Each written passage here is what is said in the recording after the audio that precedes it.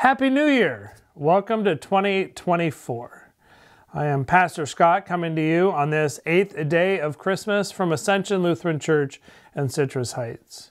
This morning I'm coming to you from my study, but I'm going to let you in on a little secret. I'm not really sitting in my study this early on New Year's Day. In fact, I am off enjoying the day with my family, and I hope you are as well. This is pre-recorded. You may not have been able to tell. But today's devotion talks about paying attention to things, and I wanted to be sure early on this New Year's Day that we were able to spend a little bit of time together and start the new year off right.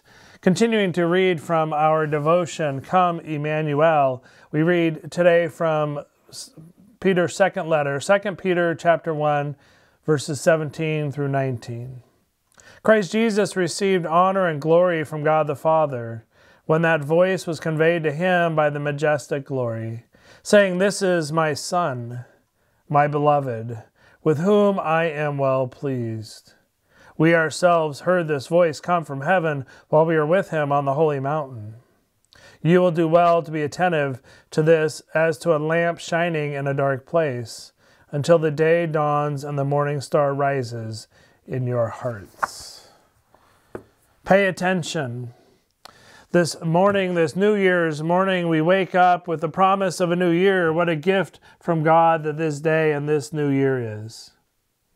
In our devotion, we are invited to pay attention to what surrounds us. The beauty of creation, the potential of a new day, the love of family, friends, and neighbors. We have much to be thankful for. Our scripture reading from 2 Peter invites us to pay attention to Jesus, the one whose birth we celebrated one short week ago. His birth began to make all things new for creation, for you and for me.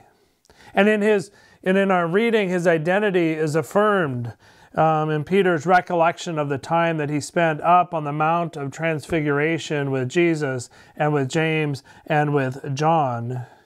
For there God the Father declared from the heavens that Jesus is indeed his Son, the one who was promised, the one who with the Holy Spirit conceived the child with Mary, who was born of that Virgin Mary given to Joseph to name. We've been talking about that. The identity of Jesus was confirmed or affirmed at his birth, affirmed at his baptism, which we haven't read about during these 12 days of Christmas, and affirmed on that Mount of Transfiguration by God before these witnesses. And my friends, it continues to be affirmed in our lives today, affirmed as we read Scripture and see how God has revealed God's self and God's love to us. Affirmed by those who believe and have experienced the presence of the light in our life. As this new year begins, I invite and encourage you to pay attention to how God reveals God's self to you this year. Is it in the words of a caring neighbor? Is it through the words of Scripture? Is it through the wonder of creation? How and where is God speaking to you and revealing God's self to you? And what in this new year is God calling you to do? Pay attention. Pay attention and then respond. Follow the one who came in light in order that you too might walk in that same light. Happy New Year. Take a nap if you stayed up late last night, and I look forward to seeing you tomorrow for another of the 12 days of Christmas.